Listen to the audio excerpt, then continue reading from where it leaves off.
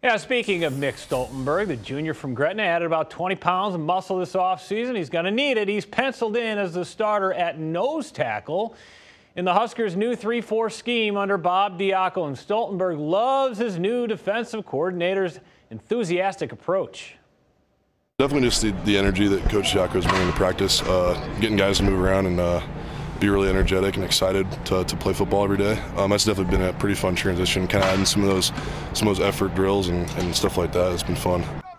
Huskers off this week for spring break. They get back to work 1 week from today, practice number 7 of 15 this spring.